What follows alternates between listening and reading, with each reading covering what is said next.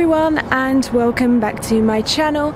If you're new to my channel, my name is Sophie and I would love it if you hit that big red subscribe button down below. I talk about languages a lot, I make travel videos like I currently am today, and I'm also currently on my semester abroad in Lyon, France, so I make a lot of videos about that as well.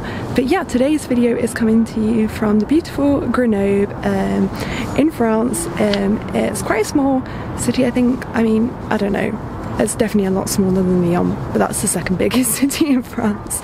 But yeah, I think it's a reasonable sized city. I don't know, and it's right near the French Alps. But funny thing, a friend told me that although it's right near the French Alps, it's actually one of the flattest cities in France. So that's interesting. I guess just all around it there are mountains, and there are people laughing at me vlogging. But that's part of the thing of vlogging in public, and I guess they're not expecting to see many tourists at the moment anyway. So yeah, people are laughing at me vlogging. Oh well. But anyway, I'm going to be spending about 24 hours here in Grenoble, so I'm going to be exploring Grenoble and showing you everything that I get up to and letting you know all the things that you should do in 24 hours in Grenoble. So yeah, time to go explore Grenoble. C'est parti! So getting to Grenoble is pretty easy, with buses and trains leaving from cities such as Lyon and Geneva, which both have airports, and I chose to get the bus from Lyon as I'm studying in Lyon, and it was only about €7 one way, and it stopped off at the airport in Lyon as well on the way, so it's definitely very easy to get to Grenoble. So I am currently at Bastille, which is basically this big hill in Grenoble that has this amazing view of the French Alps, as you can see behind me. I'm not sure how well my camera is picking it up. I feel like it's one of those things that always looks better in real life. But yeah, you can hike up here or get the cable car. I spoke to the woman at the tourist office and she recommended I got the cable car up and hiked down, so that's what I'm doing. It cost me €4.20 for a one-way ticket as a student. I'm not too sure of the other prices right now for the other types of tickets, but I will see if I can find them online and post them here for anybody who is interested. So yeah, I'm gonna wander around here and get some good pictures hopefully and take it all in, and yeah, just explore this area and enjoy all the mountain views, because that's the main reason I came to Grenoble, to see the French Alps.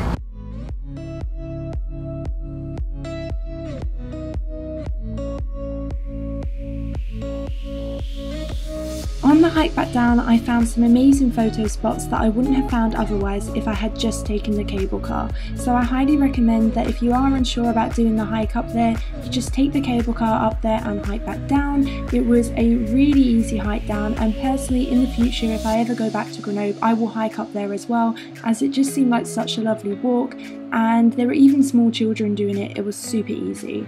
However, I am not disappointed that I got the cable car up there, as it was actually the first time that I got a cable car, at least the first time that I can remember. Anyway, afterwards I went for a lovely walk along the river and went to some of the spots that were highlighted on the map that I picked up from the tourist office, and they actually mapped out a little walking route, and it had loads of information about each of the different spots along the way. I chose to pick up the map in French in order to practice.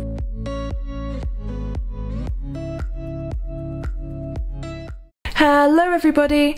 First of all, excuse the wet hair. I didn't check if there was a hairdryer in the hotel when booking it, because pretty much every hotel I've ever been to has included a hairdryer, so I didn't think to check that. I just assumed there would be a hairdryer. There wasn't a hairdryer, as you can tell from the wet hair, so you know, just got to let my hair dry naturally this morning, I guess, so yeah. But anyway, I wanted to talk about how many days you should spend in Grenoble. Now, personally, I think one is enough. To be fair, I was originally going to stay one day and do it as a day trip from Lyon, but because of the curfew, when I looked at the time bus I arrived and I knew I wanted to have plenty of time to explore, I didn't want to feel rushed. I realised that I would be arriving after the curfew, and apparently you can get a certificate for long distance travel that allows you to arrive after the curfew, but I couldn't find any information on what's considered a long distance, and I thought like Grenoble and Lyon is pretty close, and the hotels were a lot cheaper than the fine, so I was like, you know, I'm not going to risk it because I feel like it's pretty close, and personally I wouldn't consider it as long distance travel. I don't know what the police consider it as, and they would be the ones that would be checking my certificate if they see me out after curfew, but yeah, I decided not to take the risk and book a hotel because it doesn't seem like a very long distance to me personally. But yeah, ideally I think one night, oh, it's not focusing. Ideally I think one night is enough, one day is enough, sorry, if you're just staying within the city. Obviously there are lots of like mountains outside around Grenoble, so I feel like if you're into hiking it could be a good place to base yourself and do quite a few different hikes, and then you might want to stay a bit longer depending on how many hikes you do. Personally, I would definitely stay here longer if I was going on hikes, although I wouldn't go on hikes in Grenoble at this time of year because of the snow, and I've never gone hiking in snow before, and also I don't know what the avalanche risk is. But in the summer, yeah, maybe in the summer I'll come back and stay a few nights here and go hiking, but I've never gone hiking alone, so I don't know. Maybe I'll find someone to go with me, we'll see. I'm just not sure how safe hiking alone is. Yeah, anyway, and there is actually another like day trip that I've read about on a blog post that you can do from Grenoble to a castle. I can't remember the name of the castle. I'll find the blog post and I'll put the name of the castle here. I'm not going to this castle just because it's closed currently, because of the pandemic. A lot of stuff is closed, so it's closed currently, so I don't see the point of taking a bus there just to go look at it from the outside. If I had more time I would, but like I've got to get a bus back this afternoon and I don't want to feel rushed, and I'm like, is it worth going all the way there feeling really rushed just to stand outside and take a few photos? And I don't know how often the buses run, so I don't want to get there, stand outside and take a few photos and then have to wait an hour to get a bus back. If I could go around and look inside, it wouldn't matter because I'd probably spend at least an hour there anyway, kind of thing. So yeah, if you're coming to Grenoble post-COVID, or when the COVID restrictions are a little different, you may want to check out that castle. I've heard very good things about it. So yeah. Oh yeah, about the hotel I'm in case you're interested, I'm staying in the hotel 1924. It's pretty standard, it was pretty reasonable price. It was actually on offer, so I got some money off of it, that's why I booked this one. I do feel like the breakfast is a bit expensive. Like when I was looking at booking.com, it was like you can pay €13 something for breakfast, and I was like, Like, and I was looking at the pictures, it was just like standard breakfast, like the type of stuff I would usually get in a hostel for €5. just paying for the hotel for me is a lot, as I usually stay in hostels because I'm a student, I'm on a budget. But with the current situation, I am choosing to only stay in hotels and Airbnbs if I stay somewhere, and preferably Airbnbs that are like studios, not a room in someone else's house. Also, I kind of chose the hotel for the views from on the pictures. In all the pictures, they're like single rooms, had really good street views. And this is where I go wrong all the time. I always pick hotels and hostels and stuff by the views I see in the pictures, but obviously they always show you the rooms with the best view, and not every room has that view. And I mean, I have a street view, but not like the ones in the pictures. I'll show you the view I've got. I mean, it's not terrible, but then you've got this crane, and to be fair, it is worse if you like... Oh, I'm accidentally zooming in. Oh no. Yeah, that bit's not very nice. But I mean, the yellow building, I mean, it's not terrible.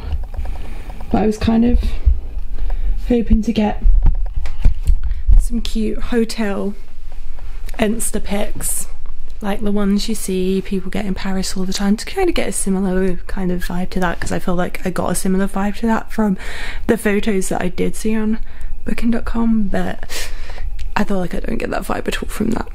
I mean, the radiator's pretty though. It looks kind of vintagey. I'll show you. Get some Instagram pics with the radiator. That's what I'll do.